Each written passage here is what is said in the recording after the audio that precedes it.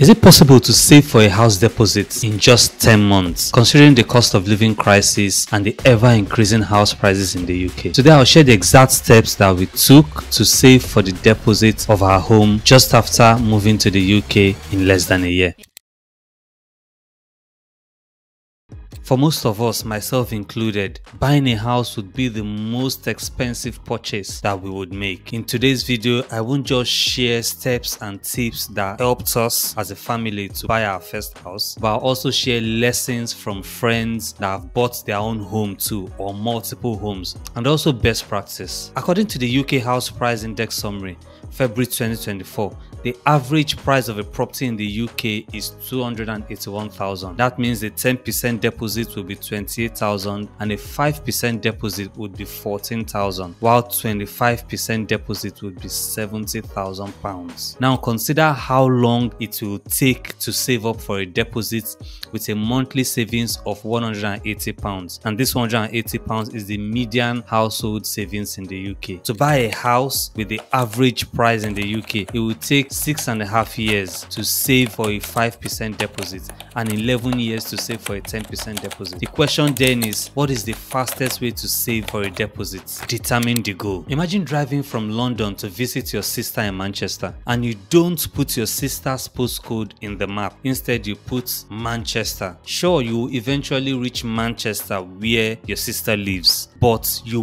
won't be able to get to her house exactly because you didn't put her postcode. The same goes for saving for a house deposit. A fuzzy goal won't get you to where you want to reach. You need a clear target. And how do you do this? Step 1, consider your income. Generally, lenders would offer mortgages for houses that are priced around 4 to 4.5 times your annual income, and this is a good starting point to determine the house price range you can comfortably afford. The second step is to research the market, and now you can do this by going through online property portals, but make sure you check the recently sold part of the portal instead of what is just listed, or you talk to the local estate agent. The third step is to define your target deposit. With a realistic house price in mind, you can now determine the minimum deposit that is required to actually buy the house. Most lenders require a minimum of 5 to 10% deposit, but a higher deposit up to 25% can give you access to better mortgage deals. For example, let's say you have an annual income of £40,000. The affordable house price range would be around £180,000, and the minimum deposit considering 5% deposit would be 9,000, while if you're able to push yourself to 20%, that would be around 36,000. Now imagine that you're doing this as a couple. That means your money can easily double. But also remember that your house deposit is not the only expense that you have when buying a home. Now let's say your goal is 20,000. Instead of just tearing down that goal and saying this is impossible, let's break it down into achievable milestones. Ask yourself, how long do you want to save this money? Let's say you want to do this in 10 months. That means you have to save £2,000 every month. But let's say you want to do this in 2 years, that will be £835 every month. What you need to remember and strive for is a savings plan that motivates and stretches you. You don't want it too easy that you are barely trying, or don't want it too ambitious that you're going to give up. And this is also true with other goals as well. It's the same strategy that every business uses to create business goals and targets, or to even to give goals and targets to their sales people. They basically ask, what can we do without even trying? And then they now add some more to that and use that as the goal or target. So if you can easily save, let's say £200 monthly without trying much, ask yourself, can you push that amount to 400,000? Or if you're living paycheck to paycheck, can you start saving £100 and later maybe think of increasing that to £150? And for some others, this won't even be enough, especially if you're looking at a short timeline. That means you have to be creative and you have to earn more money, or you have to make hard calls, or a combination of all of this, and we'll touch more on this later on in the video. If you're buying your first home and you don't have a lifetime ISA account and you still qualify to open one, please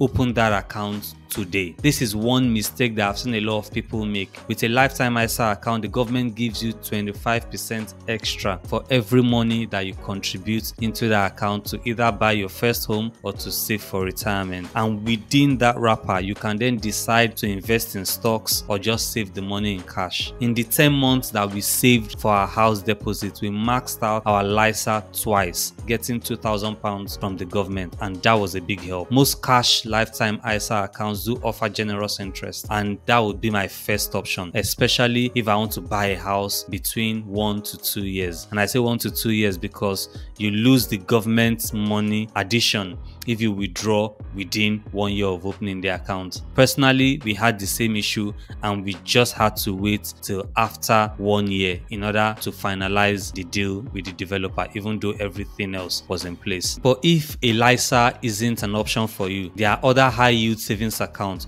All you just need to do is do a search on Money Savings Expert's website and you'll find plenty of accounts that offers generous interest. I've had people ask me if they should invest their savings in a stock market or they should just keep it as cash. My rule of thumb is if I'm looking to withdraw that money within 1 to 3 years, even 5 years timeline, I would invest in a savings account. First choice would be a LISA, and if I'm not qualified, I would use a normal savings account. The next step is to review and audit your expense. To do this, you need to get your bank statement for the past 3 to 6 months and categorize your expenses. You need to see where you can cut back on. Everybody that I know that have done this exercise are usually shocked to see that they can save money in so many places that they never realized was possible in the first place. You'll find subscriptions that you're not using. You'll find loads of other expense that you either don't like, that doesn't add value to you, or that doesn't align to your goals and values. And these are the first things that I want to stop spending my money on. In fact, I did a video where I shared 15 things that I won't waste my money on, and you can check that out in the description. My golden rule with spending is to 1, not spend more than I earn, and 2, spend only on things that align with my goals, values, and ultimately what's important to me.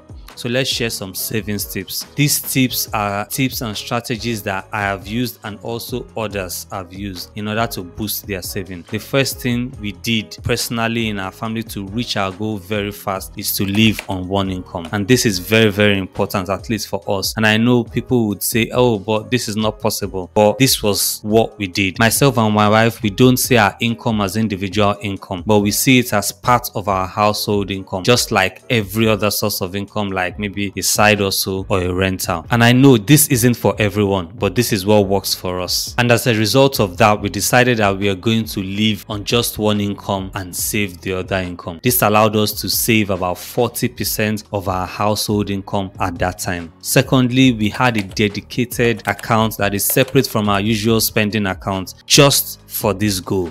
And as I mentioned earlier, that account is a LISA account. With this account, we don't have any cards. With this account, when we want to withdraw our money, it would usually take about 5 working days. And I think the account we used at the time was Moneybox. And because of all these things that are in place, this created additional friction. So it wasn't easy for us to just get up, open up the app and withdraw the money. The third thing we did was to make sure that our money goes into that account automatically immediately we are paid. In fact, we set it up that the next day after our paycheck comes in, the money leaves our account and goes into that savings, out of sight, out of mind. And this is very, very important. If you want to make progress, you have to automate your savings. This is a psychological trick that you can play on yourself. Make sure it's in another account, you're not seeing it, and it's done automatically. Because the truth is, if you're just waiting to see what money you're going to have left at the end of the month, you would not just make enough progress. Another tip is to sell things that you can do without. You can sell pretty much anything today on platforms like Facebook Marketplace and the likes, and this will give you extra income to add to your savings. The next thing or the next point is to actually boost your savings with extra income, and this is very, very important because the truth is there is a limit to how much you can cut back, but there is no limit to how much you can earn. For my friends that are medics, this is a lot easier because you can just pick up extra shifts, earn some more money outside of your normal income. But don't fall into the trap of earning this money and then spending it, because you know that you're earning this money for one goal only. Remember, you're trying to get to one destination, which is to save up to buy your house. And other ways that you can earn extra income is to actually change jobs, especially if you have a longer horizon and maybe you want to buy your house in 2 years or 5 years. You can decide to change jobs maybe once or twice before you actually put in your application for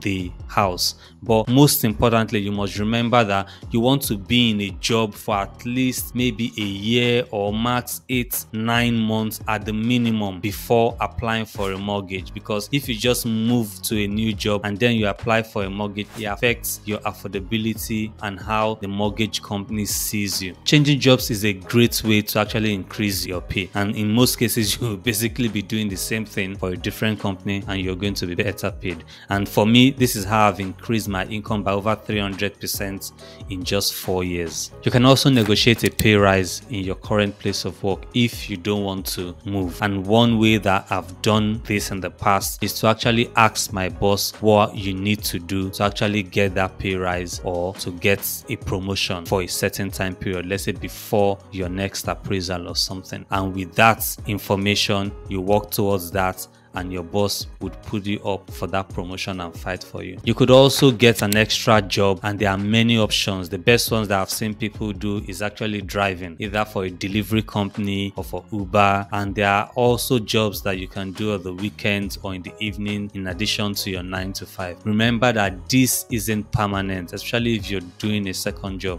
but you're just doing what you have to do legally at the shortest time possible to boost your savings. Imagine getting an extra £500 monthly coming from this side hustle or extra job, and this money goes directly into your savings. You can also register in sites like User Testing, Appen, and Respondent. These sites pay a lot more than normal survey sites. For example, look at the list of tasks that is available in my Respondent profile that I can apply for. There are other ways to either save or earn money, but just a quick recap of everything that we've shared. Number one, determine your goal. Then you break down that goal to achievable parts. Then you determine where you want to keep your money. Review and audit your expenses to see where you can cut back, and then you cut back on that expense. If you're living as a couple and it's possible for you, strive towards living off one income, and then you can save the other income. Also, you could sell things that you don't use. And lastly, strive and think towards how you can boost your salary, because earning more has no upside. You can do this by either changing your jobs, asking for a pay rise, starting a side hustle, or using sites like User Testing and Respondent in order to earn that extra income. Thank you so much for watching. One of the strategies that we mentioned to maximize your savings is actually to save in a LISA account. Click on the video popping up on your screen right now to learn everything about ISAs, including a LISA and also the new rules that are coming into effect this tax year. Thank you for watching, and see you in the next one.